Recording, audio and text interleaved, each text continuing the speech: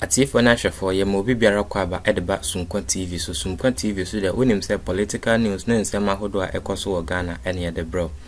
Atifo na sey nyina ye beka ya eye Ghana ha afewe mu nsem a trend wo Ghana ha pa ye ntimi ngi National Cathedral nsem emfrim. Na enumuma asofo bi kra resign free National Cathedral Board of Trustees ne ehonsem bebre. Na yaman pani na nado dankwa Akufo-Addo emra na oye campaign no ose ohye Yankopon bo se Yankopon de tumi se nensa obesi eye asori dan e de ada ono twede ampon Yankopon ase. Na sa National Cathedral yi enho asem apeja yie afeye mu na edumu na eye mrashebejani a yefra no Kennedy akompre kon Japan. Ono nso akasa fa National Cathedral ensensem yehuno na yensem no momientie ensem a Kennedy akompre kon Japan e kan fa National Cathedral ho ense na ebeko no subscribe to channel no na click notification bell no so uwie nso a no like no share ama afoforo na ono nso atie ensem a ekoso yentie Kennedy Japan. Think about the economic benefits of the cathedral. Please, I happen the Europeans are making money. Please, when he was talking, nobody shouted. Please, you see, we are all learning. When you go to Europe, most of the Catholic churches are giving money to their various cities. I happen to be in France with Honorable ßreak, Strasbourg. The only two,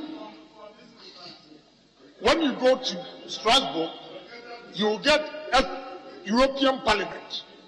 Apart from European Parliament, the only activities you see is around their basilica, where they sell postcards, restaurants, tourists go there and spend money. When you go to Spain, Barcelona, if you take the airport,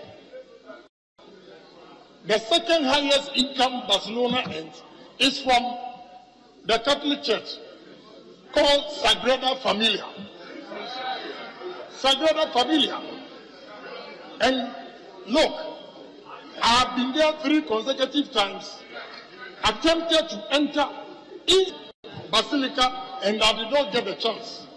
But even when I did not get a chance to enter, I spent about 89 euros buying postcards, whatever, over there.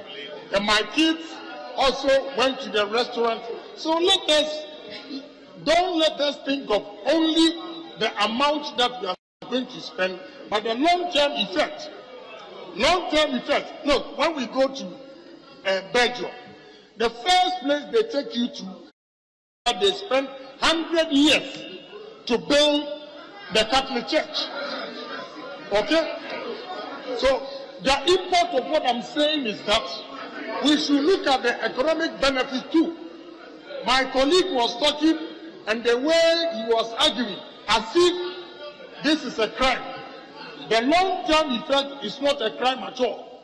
The amount involved here, if we promote tourism, the amount we have here, $383 million. If we promote tourism properly in this country, within 5 years, we'll recoup this money. So, members, I know the situation we are in, things are tough. No doubt about it. But let us also think of the economic benefits. Because if we take decisions short run, without long-term effects, we will not get anywhere. That is my argument. When you go to Hamburg, you visit the Catholic Church, you pay. You go to Cologne, you pay. Even Côte d'Ivoire here, what he built over there. So let us think of the long-term effect, the benefits we are going to get out of this. And please, kindly don't let us be short-sighted. $180 million, and you think is too big. In the next 5 years, 380 million, what you recoup from this Catholic Church or Basilica or whatever you call it, trust me, it will help this country and it will promote tourism in Ghana. So let us think along those lines where we're going to make money and not only look at the amount here and say that is a crime. Mr. Speaker, thank you very much. Honorable St. George. Thank you very much, Right Honorable Speaker. Right Honorable Speaker, let me start by putting it on record that as an elder of a church and as a Bible-believing, we on this side are not against the building of a cathedral. However, Mr. Speaker, because we are Christians, we are not playing to the gallery. We are following the dictates of the Bible. And this is what the Bible we believe in says to us. In Luke 14:28-30, is there anyone here planning to build a new house, in this case a cathedral, who doesn't first sit down to figure the cost so you know if you can complete it? If you only get the foundation laid, and Mr. Speaker, the Bible is so telling. The Bible knew Ghana will have a president called Akufo-Addo. This is what it says. If you only get the foundation laid and then run out of money, you are going to look pretty foolish. Everyone passing by will poke fun at you. He started something he couldn't finish. This is the word of the Lord. Don't you look foolish because you have only laid a foundation and run out of money. Mr. Speaker, this is not St. George, this is the Bible. You don't go to church. You don't go to church. The Bible will be saddled with a president who will not calculate the cost of a cathedral. Mr. Speaker, we have run out of money. People are walking by that place and poking fun at us and say, look at them, they are foolish. Not us, you. And you sit here today and you tell me that unless we build a cathedral, we will not have God's blessings. Are you not the same people who say that we have been blessed by not having a civil war? Did we have a cathedral for us not to have a civil war? Look at the cathedrals that we have. I'm a member of the Perez Chapel International. Our cathedral seats 14,000 people. We are building a 5,000-seater cathedral. If 14,000 will not attract the blessings of God, built by LGBT advocates, that will attract his blessings. The minister sits there. The minister for Works and Housing is in this house. We are told reliably that the consultant got 34% of the value. The Minister for Works and Housing is here. He set what consultancy limits must be. He has set it at 16%. So you sat in cabinet and watched your colleague minister pay a consultant 34%. Your ministry has set a standard and he has broken it, 16.5. And he has paid 34%. And you didn't advise him. And you tell us that this is God. And Mr. President, they tell us that if we refuse it, because the Himayah tried to build, we are Sambala and Tobias. Hey, wait. When they were building a temple, you've forgotten that there was Ananias and Sapphira. Name of God to steal. Stealing in the name of God. That is the sin of Ananias and Sapphira. Mr. Speaker. Honorable Member, you have not laid evidence that anybody has stolen it. Kindly withdraw that.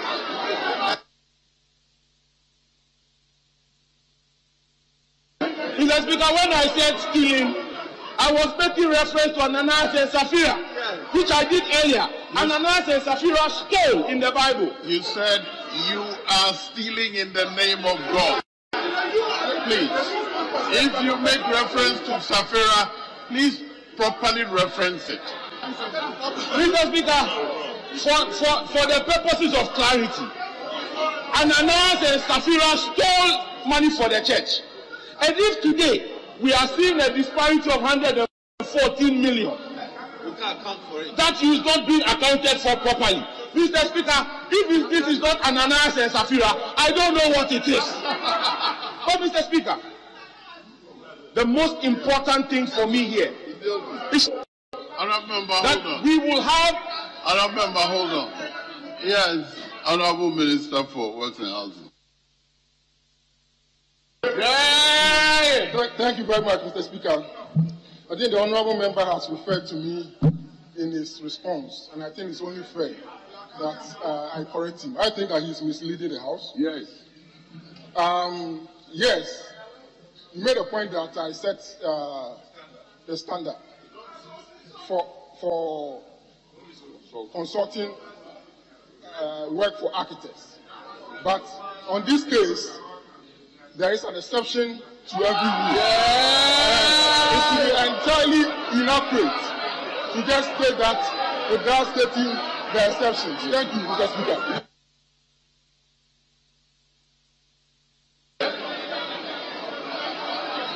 Yes, continue. Mr. Speaker, He has the floor, please. Resume your seat. Don't continue. Please, he was on his feet.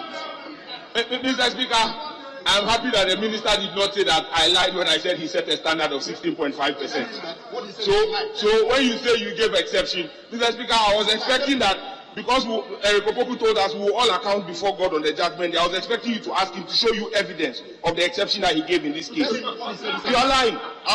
What were you referring to me about Eric Opoku? That we will all account to God. Mr. Speaker, we will all account to God on judgment. And then what? And I was expecting that maybe you will ask him for evidence of the exception that he said. Honourable members, please, don't draw me into the argument. I have a totally different interpretation from what you're saying. That's what, if I was, I'll make a different argument. Now, I'm sitting here quietly. Very well, Mr. Speaker. Leave me out. Mr. Speaker, like Pontius Pilate, you have washed your hands. And I'm happy about that.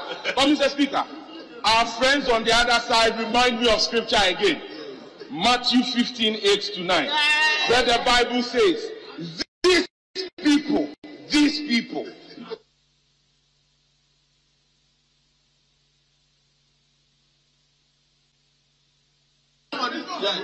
Hello. Matthew 15:8-9. The Bible says, these people. They honor me with their lips, but their hearts are far from me. They worship me in vain, but their teachings are merely human rules. The Bible knew we will have a majority like this. Mr. Speaker, I will end by going back into the Bible. Mr. Speaker, in the Bible, God calls only one man, a man after his own heart. And that man was David, a man after God's own heart, a man that the finance minister aspires to be like in vain. But you see, Mr. Speaker, even when David wanted to build a temple for God, a man he called a man after his own heart. He said, you have blood on your hands, and for that sake, you cannot build me a temple. Put together the materials for the temple for his son. Mr. Speaker, I end by remembering the lost 8 citizens who lost their lives in the 2020 elections. There is blood on their hand. Can we build a temple for God? Thank you very much.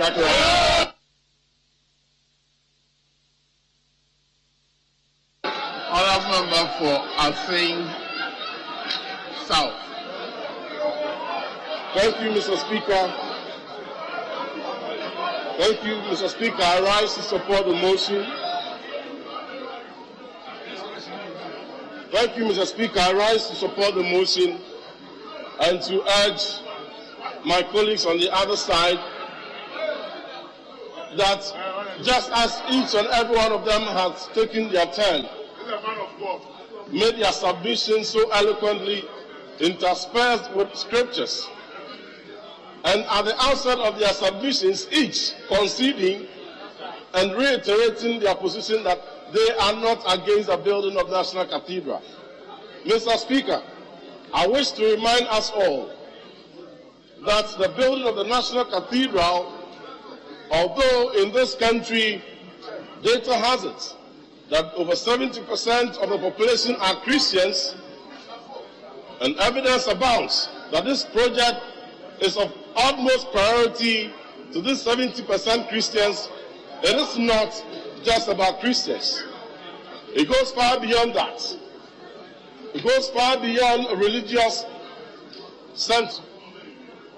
Mr. Speaker, the chief imam of this country, the venerable man, has demonstrated utmost support for this project right at the outset, and that is of serious significance.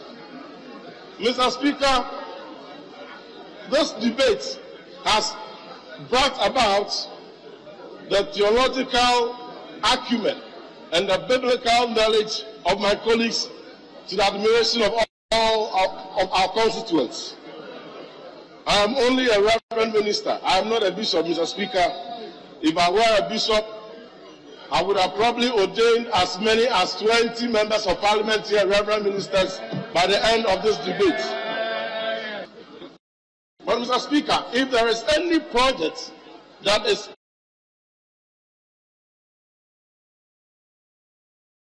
more unifying as a country, if there is any project that is speaking to the national cohesion of this country, if there is any project that is bridging the gaps of religious differences and bringing all hands on deck, it is the project of the National Cathedral. In the book of Haggai, chapter 1, verse 4, the Bible says, Mr. Speaker, the Lord saith, that you live in your luxurious houses, your paneled houses, whilst my house lies in ruins. Mr. Speaker, but again, the minority and our brothers on the other side have stated that they are not against the building of National Cathedral. So therefore, I proceed. My honorable brother attempted to give the credit of the building of the temple that was meant to be done by David. Eventually, Mr. Speaker, Solomon started it. But the significance